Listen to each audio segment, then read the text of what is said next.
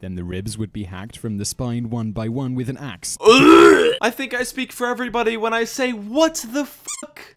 The Vikings were some of the most savage warriors in human history, but how savage were they really? Today we're gonna find out if it's actually true or if it's all just a bunch of myth. All right, let's go. Number 10, magic mushrooms. The Vikings were the We're most starting with dominant fighting drugs. force in Europe between the Love late drugs. 8th century and the mid 11th century. One huge advantage the Vikings had over the people they invaded. Okay, wait, hey, hang on. Before we get into the big advantage that they have, how did they film the fight? Yeah, dude, like how is this on camera? I'm pretty sure they didn't have camera. Anyway, let's just... That when they went into battle, they would enter into a trance-like state called Berserker. In this state, they would indiscriminately butcher anyone who got in their way. I just can't believe Vikings wore sweatpants from H&M. That's actually impressive. One theory published as to how the Vikings entered these berserker states is that they ate psilocybin mushrooms. Oh, love those. Go on the These salad, known as right? magic mushrooms. First reported in the American Journal of Psychiatry, the theory is that the mushrooms, which grew in the area where the Vikings lived, caused them to have hallucinations. Okay, it also it's increased lit. their adrenaline levels, causing the berserker state. So you're telling me the Vikings did f***ing drugs before they went into a battle? So my boy Ragnar and Erik were chilling on their boat just like, yo, pass the weed. Sorry, bro, we're out of weed, but I got this fungus that I found over on the ground at the last stop. Well, hell yeah, brother. How else are we gonna kill all those children? Let's check the next one. Number 9, Viking soup. Since Viking bloody and soup. violent skirmishes Yummy. were part of Viking life, Viking women became pretty knowledgeable about battle wounds. Okay, wait a minute. I'm afraid to ask, but what does battle wounds have to do with soup? I have a feeling they're gonna put their fucking mushrooms in it, aren't they? Let's see. Specifically, Viking women had a way to gauge how bad a stab or slash wound was. Okay. They would feed the injured warrior a broth that had onions, leeks, and herbs. Yummy. After eating it, the woman would smell the wound. If they smelled the broth, they knew the wound was too deep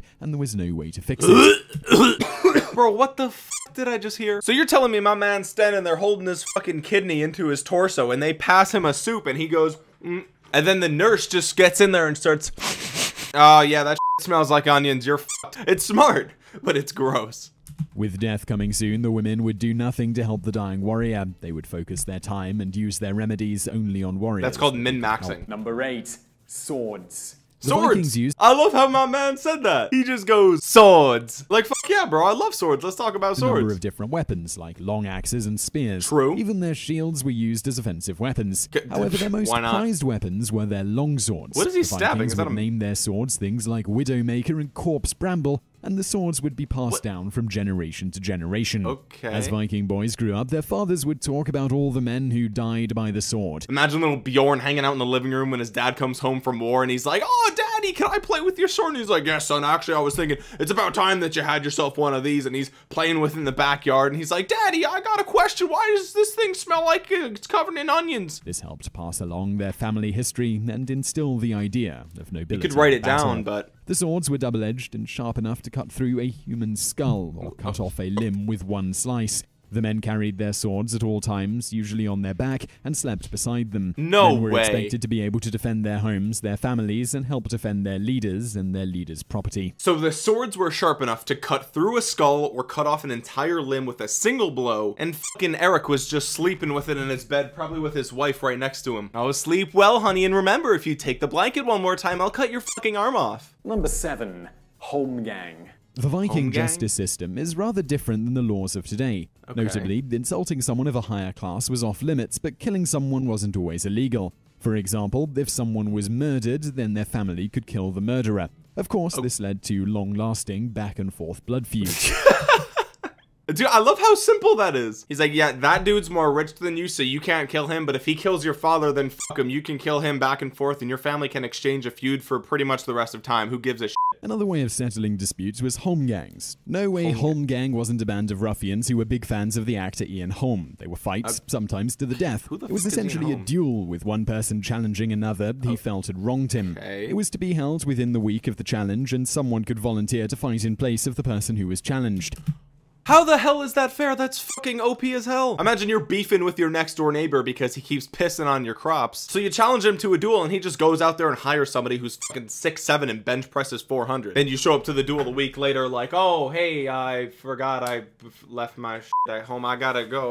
If the person who was challenged didn't show up for the duel, they were automatically deemed guilty. If the charge was bad enough, then anyone from any social class would legally be able to kill that person. What? This meant that if the leader of the clan... No way. Dude, imagine you just had like food poisoning or something that day. You just couldn't show up and everybody in town's just like, oh, fucking Eric's guilty, guys. Let's go get him. This meant that if the leader of the clan didn't show up for a duel, the slave could kill him without any legal repercussions. Nice. Number 6, games. The Vikings loved... This dude's the best part of the video. He just goes, games. Man, I love games. Cheers. The Vikings loved violence, so it shouldn't be a surprise that their games make UFC look like the ballet. Okay. In Viking games, death and serious injuries were common. The rule was that How men is that could a stop game? playing whenever they wanted, so if they got killed, it was their own fault. If you die, you're a One game they played was a swimming competition, and we mean that term very loosely. The point of the game was for the men to hold an opponent underwater for as long as he could. If the man couldn't reach the surface, well, he drowned. What the f?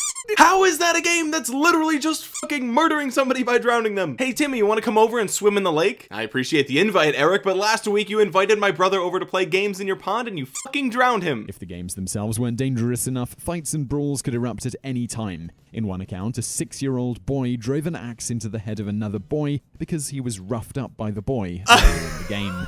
Number 5. And these days, kids get called fat on Twitter and have to see a therapist for a year. But back then, if you step on Bjorn's shoes, he's gonna invite you to play a game called Axe in the fucking Skull. And he's only 6. Number 5, infanticide. Since the Vikings lived in the Nordic area of Europe, where conditions can be incredibly harsh and violence was a part of their everyday life, Clearly. they wanted their children to be strong. Okay. In Viking culture, everyone, including children, were expected to work. If an infant was born with a deformity or something else was wrong, they were often placed outside and died from exposure. Bro, he said they get put outside like they're a pair of wet work boots. Yeah, hey, honey, it turns out that our son Bjorn just has a really fucked up eye. I'm just gonna put him outside. Is that cool? Oh, yeah, no, we'll just leave him out there till he just disappears. It's fine. That's some savage ass shit right there. Number 4, sexual slavery. It is believed that the Viking Age started in 793 AD when raiders, probably from Norway, attacked the Lindisfarne monastery off the coast of northeastern England. Okay. I'm just gonna pause here and say I'm a bit uncomfortable with this topic, so let's just proceed with caution. The Vikings continued to raid villages and monasteries along the European coast until 1066. As they did. However, researchers were never really sure why the Vikings began their raids. One theory is that Viking men may have wanted women because of an upset in the male-to-female ratio thanks to gender-selective infanticide. Okay, so the Viking boats were just big sausage parties. Pretty much nothing has changed. If you ever been to a frat party, it's just a bunch of dudes getting violent, throwing around the football. And sometimes shrooms are even involved then as well. It turns out men have pretty much never changed. That's great. This has led some researchers to believe that the main reason Viking men started invading different areas in Europe wasn't to pillage. Instead, they were focusing on kidnapping women to be their wives. Number 3, Erik the Red was too violent for the Vikings. The Vikings were fierce and dedicated warriors that were known for their brutality, and somehow Erik Thorvaldsson was too violent for them. Better known as Erik the Red, he was born in Norway sometime around 950. When Erik was a child, his father was exiled over a murder and his family was sent to Iceland. Why was he exiled for murder? Everything we've learned up until now pretty much implies that they find murder relatively chill, so what's the big deal? This would become a theme for Erik. Erik gained his famous nickname because of his red hair and the fact that he was a volatile and violent man. Badass. Around 980, Erik's servants triggered a landslide, destroying a neighbor's house. How do you trigger a landslide on purpose? Those must be some chonky boys. A kinsman of the man, Eof the Foul, killed the servants in retaliation. Infuriated, Erik killed Eof and an enforcer of his clan. Erik was banished. Erik and his family moved. What the I thought the previous rule was that if you kill someone, they can kill something back on you, and then if you won, you could kill them back. I don't know. I lost track. It doesn't make sense. They set up a farm on the island of Oxney. A new neighbor called Hrafn the Dueler, who was building his home, asked Erik if he could borrow some wooden beams. Erik agreed, but when he went to get them back, the neighbor refused to return them. A brawl ensued, and 2 of the neighbor's sons and a few of his friends were killed. Erik was once again banished. Erik and his family... He's not too great at integrating into society, okay? Also, he's killed 2 2 of his neighbors at this point, so he's got a pretty terrible track record. Kind of sounds like he's from the sketchy part of Queens, you know? Erik and his family settled in Greenland, becoming the first people to do so. After his banishment ended, he returned to Iceland and encouraged people to move to Greenland. Okay. 2 colonies were established, and Erik lived out the rest of his days there. Wait, isn't Greenland the one that's actually covered in ice? And also, how was he considered too violent if he only killed 2 people? It's not a big deal. You're Vikings. You guys kill people for fun, I thought. Right? They're all games. It's fun and games. Number 2, child sacrifices. Oof. And here I was thinking, how could it possibly get more fucked up? There were rumors that Vikings committed human sacrifices. Okay. However, the monks responsible for those writings never saw the actual ceremony. The writings have often been dismissed as propaganda. Okay. On the other hand, there are writings from the Vikings that say that humans are the ultimate sacrifice, and Odin supposedly demanded it. Shout out to However, Odin. there was no concrete evidence that Vikings performed human sacrifices until 2011. Oh, wait, what? He really had me in the first half of that sentence there. He's like, well, there was no evidence of them ever sacrificing people until 2011, when it's actually true. This finding also helps substantiate an earlier theory regarding the discovery of children's bones found in a well. It's believed that children were sacrificed in extreme cases when the Vikings were hoping to reconnect with the gods. Hey God, can you hear me? Yes. Why don't we talk anymore? Because you haven't killed your son. Number 1, blood eagle. The Vikings supposedly had a rather gruesome form of execution called the Blood Eagle. This is a formal warning. If you are under the age of 18, I highly recommend not continuing the video. And it appears that it was reserved for royalty. The victim was tied face down. Then the real fun began. The shape of an eagle with outstretched wings would be carved into the man's back. Then the ribs would be hacked from the spine one by one with an axe. I think I speak for everybody when I say, what the fuck? Once that was done, the bones and skin were pulled back to make the victim's back look like wings.